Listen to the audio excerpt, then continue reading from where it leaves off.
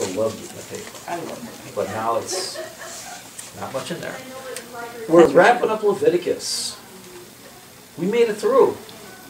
You know, so many people look at Leviticus and say, oh, I don't want to do that. But I think we found out Leviticus has a lot in there for us. A lot in there for Christians, and it's a lot more than just how to sacrifice things. In chapters 25 through 27, we're going to get a hint of why the Israelites had so many problems and why they may continue to have problems. Leviticus 25 talks about the Sabbath year, and it's divided into 3 different sections.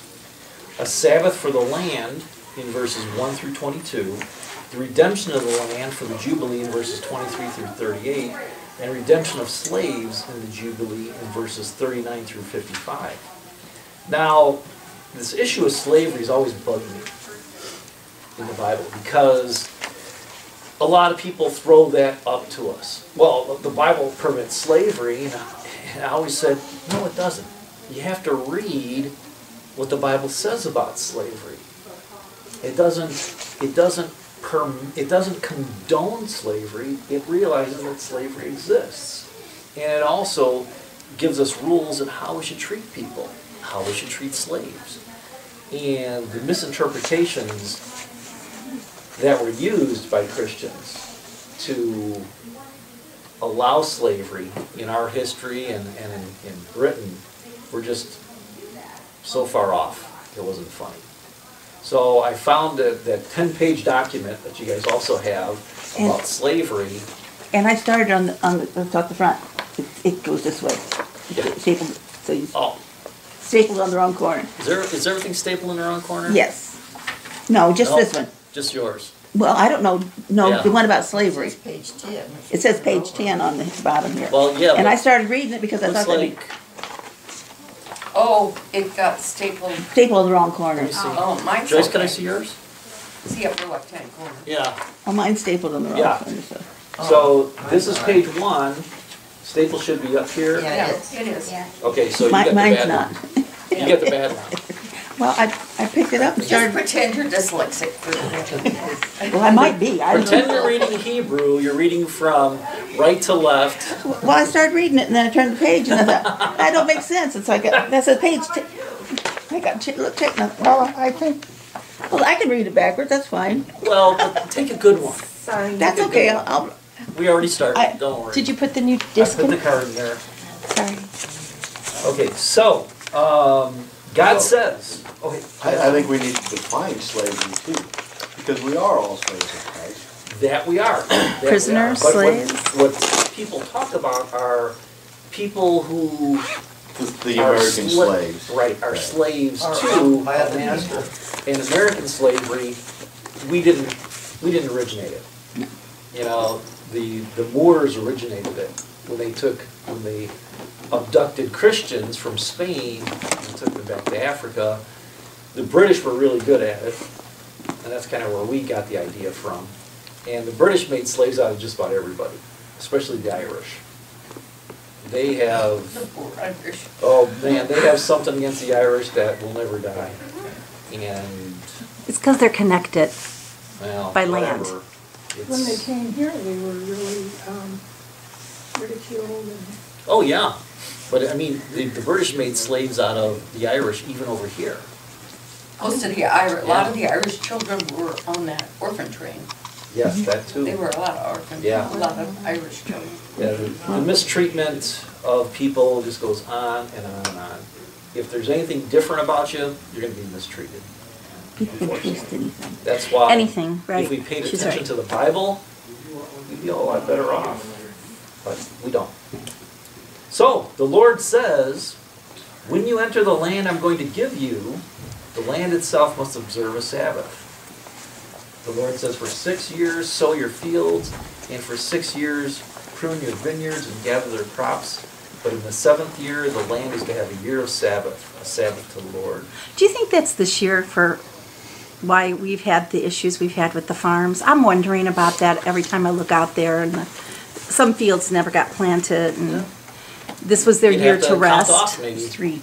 Oh, You'd have to count off. Maybe there's some reasoning. I've noticed a lot of those that didn't get planted with corn or beans, then later got planted with a cover crop. Well, Like Rick radishes. Frank said he planted radishes. Radishes. Because the roots go so low, he won't use them, but he'll plow them under because they're so good for the soil. Really, radishes? So My that dad used to soil plant- should really be good next year. My dad used to plant turnips because they would put whatever back into the ground. Right. That was, they did that a lot years back, and then for some reason they quit doing it, you know. And a lot of people And planted. now they're starting if we coming eat back again. oats. Well, maybe that would help the price of the corn or the soybeans if they. Yes, Okay, reel you in. that's why. Seventh year, it's part of the Bible. We're just talking about the Bible. Well, you gotta reel people in, but for one reason they probably don't do is that it's expensive. It's expensive to get the tractor out there Right. because we did get a book from one of our organic friends in Wisconsin. They said plant a cover crop. Yes, Christine we did. Harrington. Yes. So, Well, the government's helping to subsidize it right now. Oh, yes. man, Because they're thank figuring out the goodness. land needs to be fortified, that the soil is getting really depleted, no matter how many chemicals we throw on it, Help- the helps texture put and everything. nitrogen back in and keep the Right. soil in place, keeps it, Yeah. Yeah. cuts down on erosion. More natural sources instead of putting the liquid nitrogen in Right. there. Because that's what God would want. Because we don't own this land. Right. Even though nowadays we buy everything and we've got deed to the land, God tells us right here, the land I'm going to give you. We're stewards of everything we have, all the gifts that God gives us. Now, if we're trying to place where this happened, Numbers chapter 10 verses 11 through 12 tells us that all of Leviticus happened in the second month of the second year after the tabernacle was built. Numbers 10 tells us, on the 20th day of the second month of the second year, the cloud lifted from above the tabernacle of covenant law. Then the Israelites set out from the desert of Sinai and traveled from place to place until the cloud came to rest in the desert of Paran. So after Leviticus was done, the cloud lifted and they're off on the road again. All of chapter 25 verse 1 tells us that all of God's creation is given a Sabbath. Humans, land, animals, everything. Also, the word for the Sabbath of the land in Hebrew is Sabbath Sabbathon, which means it's a Sabbath of Sabbatism, which means that this Sabbath to the land was supposed to happen. It didn't. Nowhere in the Bible does it talk about this Sabbath for the land ever happening. And once we get to the penalties, we're going to kind of understand what's happening, or what happened to the Israelites and what's happening now, because they never did what God said for the land. The land is to have a year of rest, in verse 4. Whatever the land yields during the Sabbath year will be food for you. So whatever happens, you can eat it. You don't plant in the Sabbath year, but whatever grows, you can harvest it, you can eat it. Just don't plant. Like volunteer tomatoes or something. Yeah, exactly. Volunteer Yeah. tomatoes, I like that, Or yeah. you- And raspberries. you turn it Raspberries come over, back, yeah. Rolled And corn. tomato plants, corn does that too? Yeah, rolled corn will come out. Okay. Something does, because they turn it over, it takes. As long as it's not GMO, right? Because GMO is just one season? Yeah, well, Yeah. Yeah. mom's house gotta make that money. Kill the bees. Kill the bees. Oh, please no. Exactly, I know. Without those bees, we're gonna die. Right. So, Famine is coming, unfortunately. yeah, no biblical record of the year of Jubilee, and then we're gonna see what the punishments were once we get to chapter 26. All right, the year of Jubilee. Count off 7 Sabbath years, 7 times 7, so that the 7 Sabbath years amount to a period of 49 years. Then have the trumpet, which was actually a ram's horn, sound on the 10th day of the 7th month, on the Day of Atonement. Sounds like Gideon, just, Huh? Gideon, he had a ram's horn. And they didn't do that? They They didn't do do. it? They, not once did they have the Sabbath year for the land. And we're going to find out what happens. and proclaim liberty throughout the land to all its inhabitants. Now the liberty that they're talking about was threefold. For those who were disinherited, they could return to the family land. So if for some reason they had to give up the family land, in the Jubilee year they can go back to it. Every Hebrew slave is now free. So these are the slaves that sold themselves into slavery because they ran into financial problems or something else. And nobody must work the land in that year. No sowing, fertilizing, tilling, or harvesting. And regarding item 2, where every Hebrew slave is free, we see in Exodus 21. If you buy a Hebrew servant, he is to serve you for 6 years. But in the 7th year, he shall go free without paying anything. And there was a thing called a forever slave. I think that's the one where he got his ear pierced and then put into the doorpost. Didn't they do that because the slave wanted to be? Right. Yeah. So even the forever slave is released. Exodus 21:6, then his master must take him before the judges. He shall take him to the door of the doorpost and pierce his ear with an awl. Then he will be his servant for life. Yeah, it was kind of squeamish even when we read that the first time.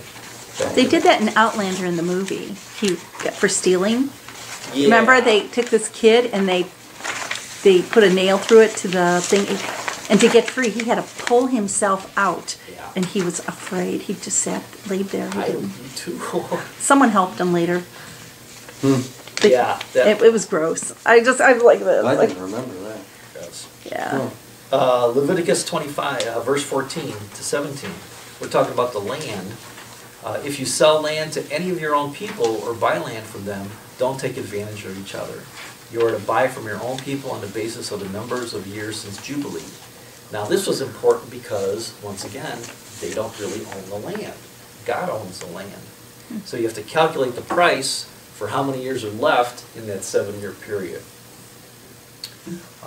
And since they're not really selling the land, we find out what the price really relates to in verse 16. What is really being sold to you is the number of crops. So the value is assessed to how much seed they would have to buy to plant those fields for the harvest for those number of years left. They weren't really buying the land, only the crops.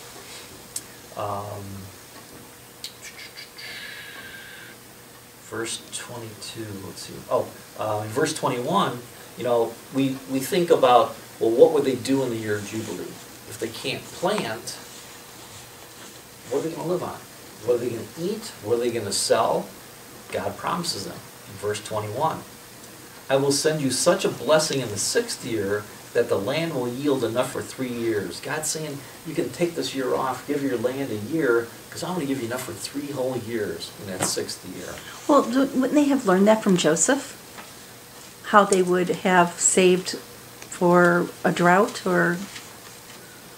Put the provisions away, Right, like the Egyptians right, did. right. They didn't have to, because God promised them in the 6th year, you're going to have such a bountiful harvest, you don't have to worry about it for 3 whole years. So remember the Egyptians, they just naturally stored food away after Joseph got there to make provisions. Okay. But here God's making them a promise. You don't have to worry about it. It's kind of amazing when you think of the climate and land. I mean, You mean in the holding... 6th year to come out that low. Well, not just that, but not the grain, wouldn't it get gross after a year? I was just going to say that sitting. you need ways and Yeah, special ways to Storage preserve bin. it. People, we're talking about God. Oh, sorry. Yeah. Yeah, Okay. talking about God. Never mind. we're trying to apply logic, and you could probably drive. the Probably important drive stuff later. Yeah. Go back to that and prove that. That area was kind of dry, I think, so Yeah, maybe so it probably would be dried out easy- real yeah, it'd be quick. easier to Yeah. Well, they store put figs and Right. things, so they You would know, dry easily. The Bible tells us. I know, for man, I this is know. impossible. But for Dates and God, You're not leaning on your own. that's right. Yeah, come on, people. I know we haven't gotten there yet, but yeah, they could have dried it out. It probably would have lasted. A little Well, they would longer. grow figs and dates and stuff that would dry easily and store easily. Yeah. Well, and again, they was going to have food on the 7th year. It's just they wasn't to plant it. Right.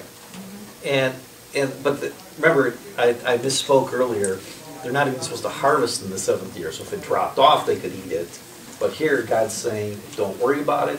In the 6th year, I'm going to take care of you. In verse 22, while you plant during the 8th year, you will eat from the old crop that I gave you before, and will continue to eat from it until the harvest of the 9th year comes in. So God is saying, I'm going to give you enough abundance for 3 years. Don't worry about it. So what do those farmers do for that year Think off? about that in my freezer. They rested. Rested, praise God. For a Complete whole rest. year? Complete rest. No But side remember- craft or carving or, They mowed the grass. Well, they mow the It's really grass? good. no work. Yeah, But remember, they never did this. still football. They never actually did this. So, They never got to that point. no, they never, either they didn't trust God enough, or they just felt like they needed something to do. But the Bible has no record, and of course there's no historical record either, of this ever happening. They didn't believe Jehovah Jireh. God will see to it. Jehovah Jireh, I will see to it. They didn't believe that, so Yep. they ignored Wow. the Bible. But what you can't see, it's pretty hard to believe. Yeah. Yep. Takes faith. That's why we're blessed. This time, we're blessed because we didn't see Jesus die on the cross, and yet we still have the faith to believe in that. And Jesus said we'd be blessed because of that. We have that faith without the evidence. And faith without evidence is what God was always seeking from mankind from the beginning. And talking about faith, we watched Pilgrim's Pilgrim's Progress yesterday. Oh, wow, I loved Oh, it. really? Loved it. Watch it. John Loved it. Bunyan? Yeah, Yeah, watch yeah. it. It's really good. It's a like cartoon, a but 3D cartoon though. it's good. Yeah, It's good. awesome story. What was that on? Netflix. John Bunyan's Pilgrim Oh, Progress. Amazon. Oh, no, I know. Amazon. Oh, Amazon. Amazon. $1.99. Yeah. Oh, It was a cheap date. We had a good time.